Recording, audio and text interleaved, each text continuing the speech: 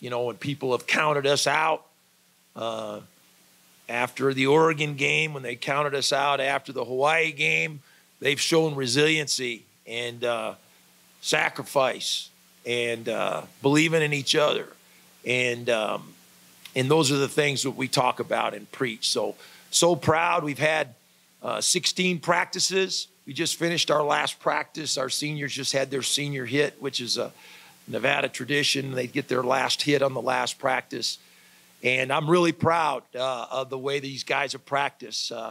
I came off the field on Tuesday, and we watched the film together. And I came off that, watching that film, saying that was the best practice we've had at Nevada.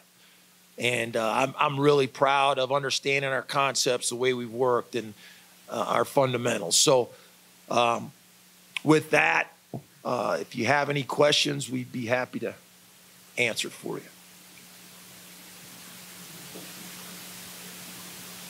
Coach, I know this isn't your senior class. I wonder what it has meant to establishing the foundation that you wanted to build at this program, and kind of how bittersweet it is to have one last game with them. Well, it is my senior class. I mean, these guys are all my guys. I know I didn't recruit all of them, but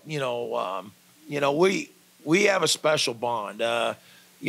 One of the things I've really felt, and for no particular reason, I show this thing called the spearhead, which is a flock of ducks flying together and flying in formation.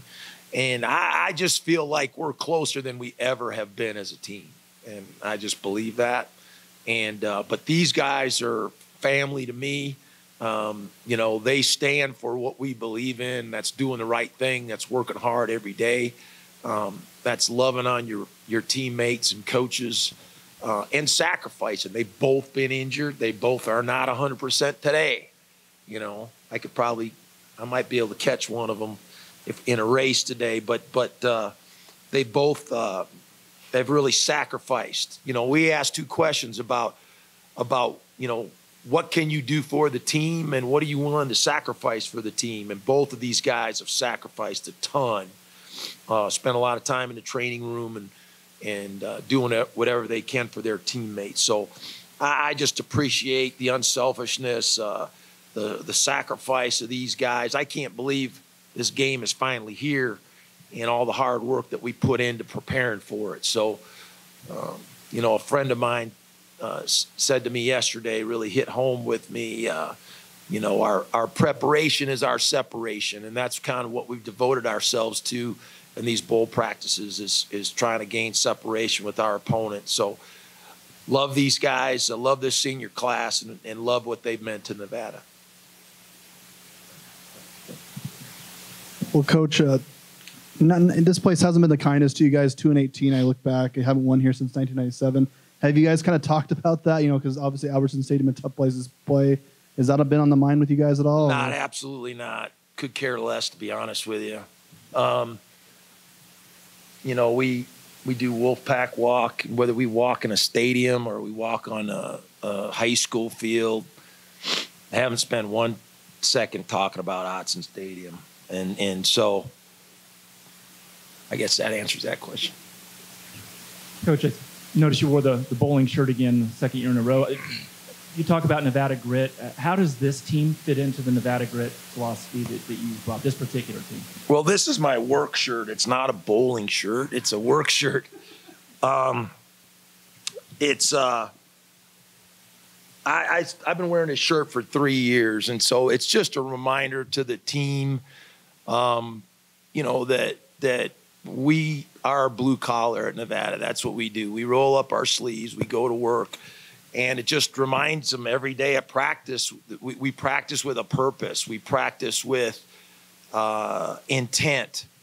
And that's what we do. And it's just a reminder to them. It's a reminder to me that, we practice for a reason. We practice to get work done, And so we're preparing.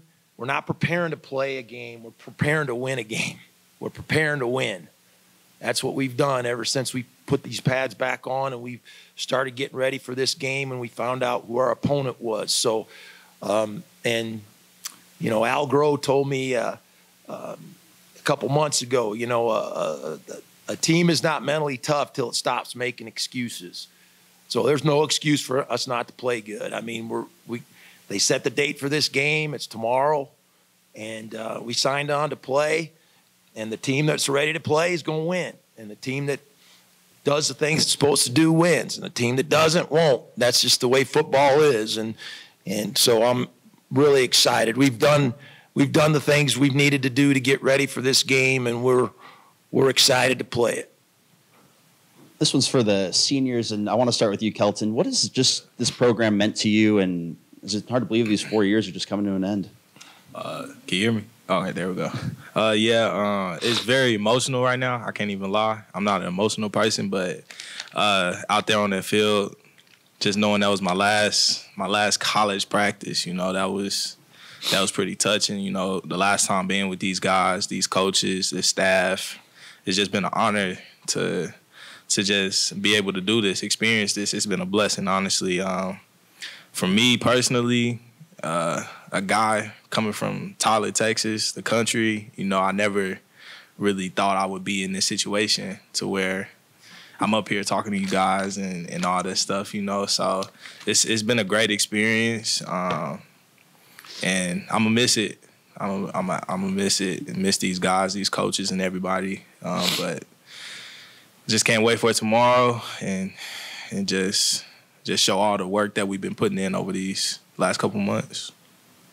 Same question to you, Lucas. Just what has this program meant to you? I know you're a local from Northern Nevada too, and to not only represent your hometown team, but to go to battle with these guys for the last couple of years of your life. Yeah, Nevada was always the school, you know, that I went and saw the football games at. I wasn't living in SoCal, so I didn't go and see USC or anything like that. So, you know, I just looked up to the Nevada players, and now that I was able to, you know, walk on and then play at Nevada, it means a lot to me. The community was always there for us. And then this senior class too, it's funny because last year I thought was, you know, my last year, and that was a class I came in with, and I was a little nervous going into this year, you know, having that deep connection I had with them, but it wasn't any separation. I mean, they opened up with open arms, and likewise I had such a great time with this class. They're a great group of guys, and I'm going to miss everybody with coaches and everybody. Sticking with the two seniors, how would you guys explain your senior years? Coach obviously talked a lot about the resiliency, the adversity, the losses that you guys had to endure, the losses he had to endure. I wonder how much that just molded into what this year's become and how it's brought you guys, as Coach said, closer than ever. This senior year, it's been, like Coach been saying, it's been up and down, a lot of adversity during this time. I know for me personally, I had an ankle injury the whole season, you know, and that was tough. I was like, my senior year, I want to go out the right way, and of course, you know, some things don't go as you plan them, but just for seeing the team and just watching them grow, honestly. Just being able to be there and seeing players develop, it was better than me. It's sad to say, but it was better than me playing, honestly, because the growth that this team made over the year is crazy, and we've grown together as a family, a brotherhood, and that bond is just unbreakable. Yeah, to follow up with what Kelton said, I sat out, you know, the majority of the year with an ankle injury as well. In those first few games, there was some games in there that were pretty tough, but it seemed like everybody was kind of buying in that, like, there's still a lot of opportunity and chance for this team, and no one was really too down on themselves, and we pushed hard. And when I was out, I mean, we won a lot of big games, and seeing everybody, you know, bond together was really special. And yeah, I mean, it just the closeness of the team, you know, when you sit back and take a step back, you can really see how the team starts to develop and the closeness of everybody, and it was really something special to see. I think, too, just to add to that, is this last 16 practices, we've seen our young guys really grow. And these guys have done a great job leading them. But our freshmen are not freshmen anymore. They've really worked hard. They've really developed.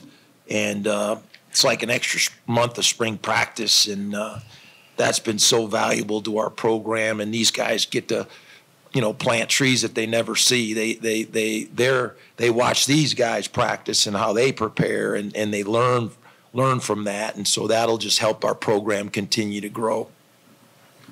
Coach, kind of rolling with that, the defense will have a new look, obviously. And can you tell us what you've seen from these last few practices as you get a new defensive look onto the field? I just see our kids really practicing with great attention and great effort. And we've had so many guys show up and make plays in practice that I haven't seen make plays earlier in the year. And it's a credit to our players. Football every week is different. Every game's a different challenge, and I've always challenged our guys to be mature about that, and they have about this game. And like I said, there's no excuses to a ball game. I mean, we got a game to play, and we got to go play it, and we're prepared to do that. And it will look different. I mean, it ain't going to be the same.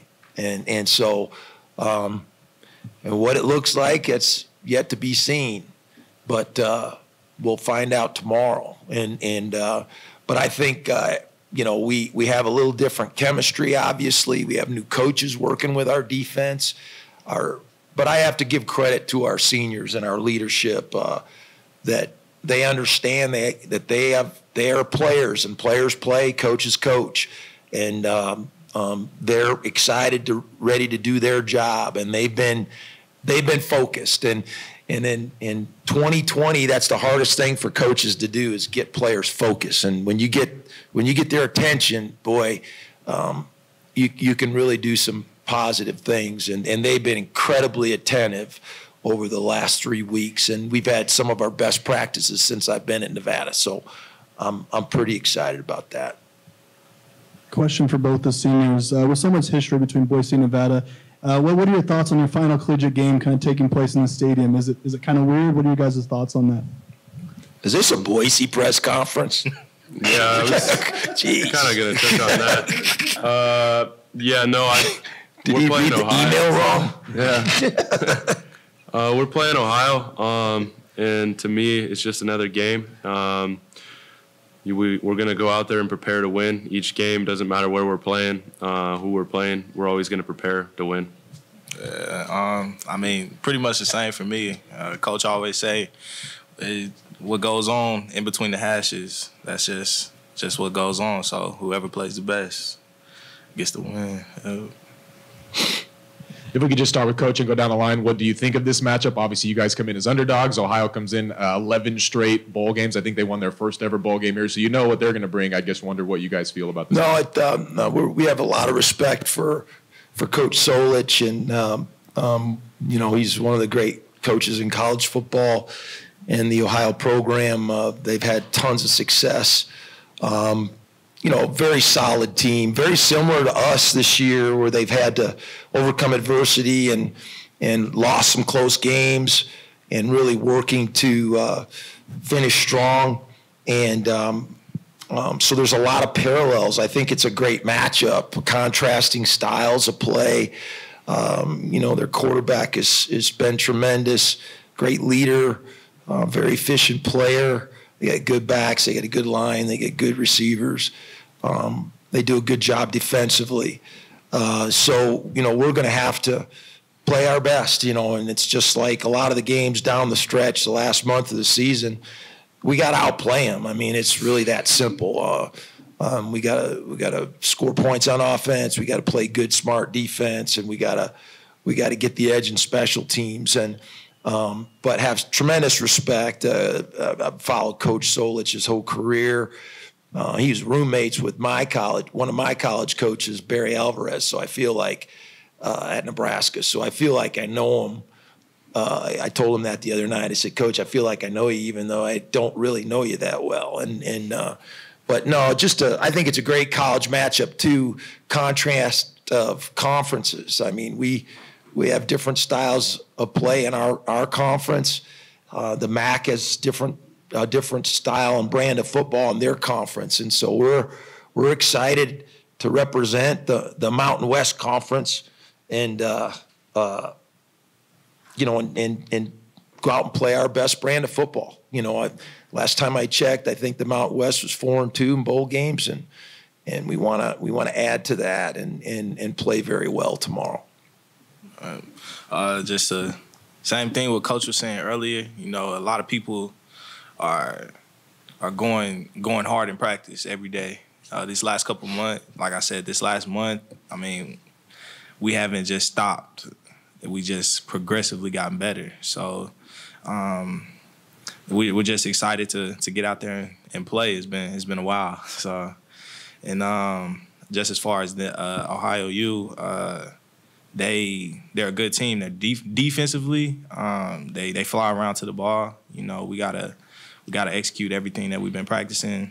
Like I said, over these past couple of months, but we just gotta go out there and play our best. Yeah, just watching them on film, they seem they're really a fundamentally sound team. I like seeing that in teams because it just shows, you know, players take the coaching, they buy in. It's something we're trying to do as well. Up front, they're physical. I have a lot of respect for their quarterback. He sticks his neck out there, and they've playmakers all over the field. So it'll be a fun matchup. It's not too similar to much in the Mountain West, but it's still football. It's still X's and O's. So once we dial into that, I'm really excited to play. Our guys have been doing a great job every practice, you know, staying focused. It is a bowl game and everything, so there's distractions going on, but they do a really good job staying focused and going really hard at practice and paying attention to the details of the game plan. This is for Coach and Lucas. What are some of the biggest challenges you see in quarterback Nathan Rourke for Ohio? He's just a very experienced player. He knows where to go with the football. He plays with a lot of confidence and poise. He's seen a lot of defenses over his career. He's an excellent runner. You know, they use him in their running game as well. And so, you know, we just have to do a good job of containing him, and you know, we can't let him just be a one-man show, running the ball and passing the ball. So we got to do a great job of playing our responsibilities. You know, Coach Solich and Coach Album, I mean, they have a long history of running option and speed option and all those plays from their Nebraska years. And so you have to be accountable for him. And so, no, I'm really impressed with the receivers and the running backs and the O-line. I think they've done a very good job on offense. And so we're going to have to play sound defense. We're going to have to contain the quarterback, and we're going to have to score points on offense as well. So it's going to be a challenge, and what you'd expect in a bowl game. So we're very impressed with him. Coach Norvell, you guys have an opportunity to make program history and win back-to-back bowl games. What would this mean for this program, if you were able to? I just, you know, we're very proud of our winning tradition at Nevada, and you know, since 1898, Nevada's been playing football. You know, we've done something this year that hasn't been done, and it really surprised me when we beat San Diego State on the road. It was the first time Nevada's ever beat a ranked team on the road. I was surprised by that when Chad told me that coming off the field. I really wasn't thinking about that at all. And then to find out that we have an opportunity to win back-to-back bowl games, which has not been done at our school, it's an honor, really. It's a great opportunity. You know, we talk about it all the time. When you play college football, it's all about opportunity. And you know, there's thousands and thousands of people that would trade places with us to have this opportunity. So we're very humbled by it. We're excited about the opportunity. And, you know, we've respected the opportunity by preparing the right way. And so that's really the most important thing. But we're excited about that. And to represent that history and to add to it would be special. Lucas, you guys have had a month to practice with the new defense. What's it been like to practice both a new defense and to prepare for Ohio's offense? I mean, it's really just schemes. Once you learn them, and everybody buys into it, it's just practice. And as far as Ohio, they're talented. They run their 11 and 12 personnel, and they have some good plays off of it. Plays we've seen in the past. So we have schemed about that. As far as the new staff, everybody's bought in. They're very similar to the last staff schematically and everything. But just excited. Really excited. For the players, what would it mean for you guys as seniors, winning, going through this program and this Nevada grit culture to finish off your college careers with a win? Man, you about to make me go in some tears a little bit. Yeah. I'm like, okay. Yeah, you say the But words. it'll mean a lot, just we've been through a lot, this senior class went through the coaching changes and everything of that nature, but we've overcame everything that we had to go through, and as Coach Jay said, we've been through so much adversity, and it'd be an honor to just go out the right way, but also to leave our jersey in a better place, as we always say, for the younger guys, just to see, hey, just keep going, no matter what, just keep going, and then we got some players at home that we missing right now. Boy House, DB, False, man, we miss y'all guys. Wish y'all was here, but we got a lot of people to do this for, community back at home that supports us all the time, so it'll mean a lot. Yeah, I mean, it would mean a lot. Last year, coming off a bowl win, it was great for our program. The young guys kind of saw, like, this is what Nevada's about. We expect to go to these things. And I think just to continue that this year would be huge for the program. And, that last game, is a bad taste in our mouth. We're, like Kelton was saying, there's guys that aren't here because of it. And we miss them. We really miss them. They're, tremendous players, but also better teammates. And no, it would be huge. I think we need this as a program and as a senior class as well. Coach, earlier you mentioned the contrasting styles between the two conferences. Can you go into a little more detail about what the contrasts are between the MAC and the Mountain West?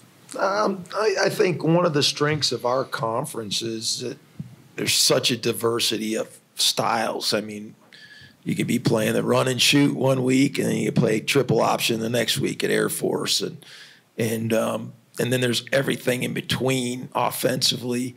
I've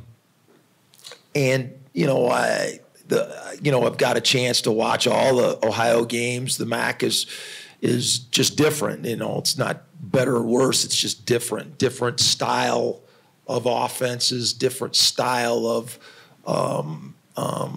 preparation every week, and probably not as diverse as our league as far as different styles of offenses, but very well coached, and so. And that's the way all bowl games are. I mean, this is my 21st bowl game. And the great thing about bowl games is you play a team from a different region that's not from your league. And they play a different conference. They play different opponents, different regions. And so I'm just excited to have a chance to play Ohio. And, it's a chance to measure yourself against a very good team from another league in another region and match up our style of play against theirs. So it's a great challenge. This will be our last question. A question for Lucas. I'm wondering how close you came, if this bowl game, if you guys had been invited on December 20th game or something, would it have been that close to you playing or not playing? And did it help that this game is in January?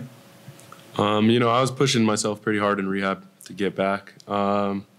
I was planning on playing, and if the New Mexico Bowl would have happened, I was planning on playing in that. But yeah, it's probably going to be a little less painful now that it's on the 3rd. But yeah. Thanks a lot, guys. Thank you. Thank you. Thank you.